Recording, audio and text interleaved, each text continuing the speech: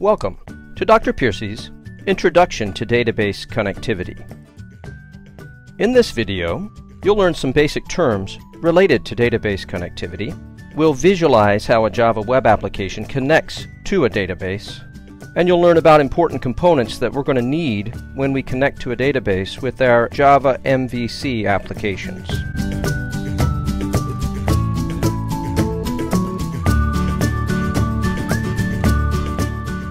Recall that with a web application, a client will send an HTTP request over the internet to a web server where our application will be housed. As we are working with Java MVC web applications, the request will be handled by a servlet. The servlet will use Java classes as needed from the model, and eventually execution will be passed on to the JSP, the view component, to create the HTTP response to be sent back to the client. Many times, however, our application will need to connect to a database in order to access data needed to develop the response. Databases are generally housed somewhere else. Typically, you'll have a database server. These could be from MySQL, Microsoft SQL Server, Oracle's database server, IBM, Teradata, and many other companies make database servers. The database server allows us to manage and allows access to the stored database. Sometimes we need other tools. Many database servers are a little bit difficult for some to work with as they require command line interfaces. So sometimes people will acquire an additional tool, a database user interface tool such as MySQL Workbench, to actually create and manage their databases directly with the server. So if you want to work with the database outside of connecting our Java applications to them, you'll need these tools. The challenge here to discuss is how we can connect our web application to the database and database server to send commands from the application to the server and then retrieve the results from the database server back to our application where we could then process that. To do this, we need to understand a few terms. One of those is a driver. A software driver is a form of middleware. It's a small program that comes between two technologies, kind of sits in the middle. The primary purpose of a driver is to act as a translator between the two technologies. You may have heard of drivers when you're working with your home PC and your printer. As we'll see, to connect to our database, we're going to need a driver as well to be able to translate the technologies from our Java to the technology that we'll use with MySQL. In Java, we have the JDBC. The JDBC is a Java-based data access technology. We generally think of this standing for Java Database Connectivity. The JDBC provides an application programming interface, or API, for the Java programming language that defines how we may access a database with our applications. In practical terms, there's a number of classes included in the JCL which will help us connect to a database, send commands, and work with the results. Collectively, those make up the JDBC. A large majority of the time, maybe upwards of 90%, we're going to always follow these same general steps when we're connecting to a database to do something. We will import and attach an appropriate driver to the project. I've labeled this as number 0 because this is going to be done when we create our project, and it'll be done one time.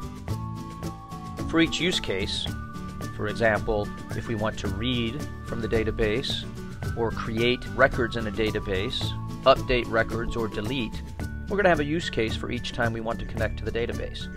Each one of these, we're going to make a connection to the database, then we'll make a prepared statement that will allow SQL commands. Then we'll execute the SQL command to get some results, and then fourth, we'll process the results. If you remember these general steps, you'll find that we use them throughout the example for each of the typical CRUD use cases when connecting to a database. Here's our diagram again, where we see a connection between our JDBC, and with ours we're going to be typically using a MySQL database server. Remember, JDBC is the technology on the Java side, our application server. MySQL is the technology on the database side. In order to connect these two technologies, we're going to need something that can translate JDBC commands into MySQL commands. For that, we'll need a driver. Drivers are very specific to the two technologies that are used. The one we'll be using is known as Connector J, and you can get that from the MySQL website. If the two technologies were something different, however, we would get a different driver. ODBC for Microsoft to MySQL, for instance.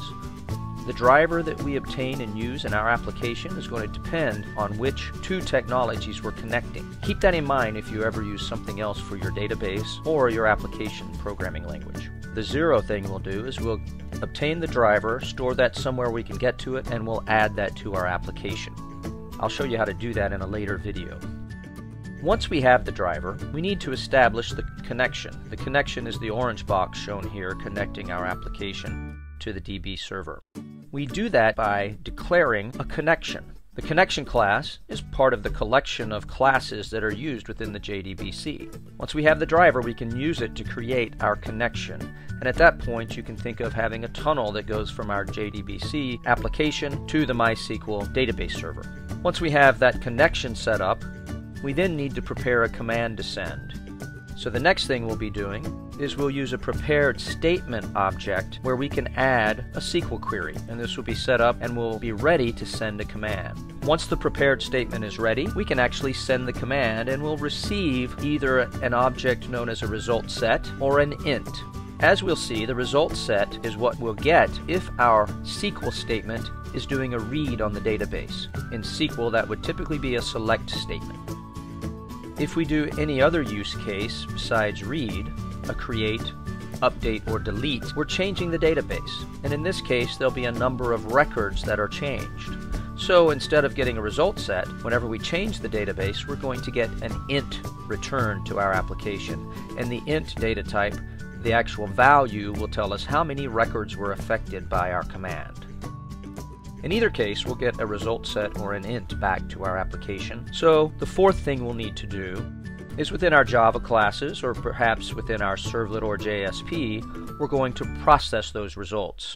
We'll either work through the result set to do something with the data, or we'll be able to do something with the int, perhaps make a message that says so many records were affected. As we go through the videos, we'll see all of these things happening as we create an example for each item of the CRUD acronym that we'll need to implement against our database.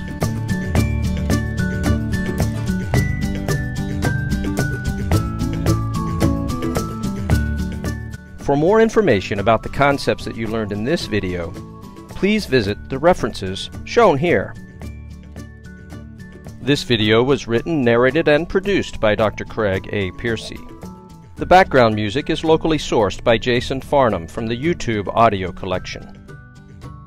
This has been a Piercy production.